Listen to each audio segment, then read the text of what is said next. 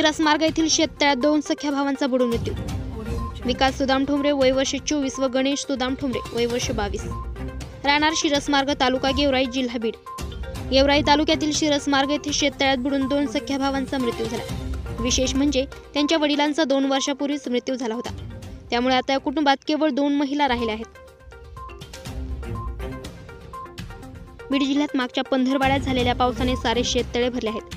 शिरसमार्ग, तालुका गेवराई येथे ठोंबरे कुटुंबातील विकास आणि गणेश हे दोघे बुधवारी शेतात पाहणी करण्यासाठी गेले होते। ते शेततळ्या शेजारी असताना विकासचा पाय घसरल्याने तो शेततळ्यात पडला। त्याला वाचवण्याच्या प्रयत्नात गणेश देखील शेततळ्यात पडला।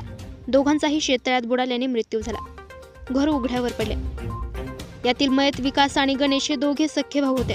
त्यांचे वडील सुदाम ठोंबरे यांचा 2 वर्षापूर्वीच मृत्यू झाला होता। यातील विकास याचा काही दिवसांपूर्वी विवाह झाला होता। आता ठोंबरे कुटुंबात मयत विकासची पत्नी आणि आई या दोघीच उरल्या आहेत। या घटनेने परिसरात हळहळ व्यक्त होत आहे। महाराष्ट्र न्यूज 10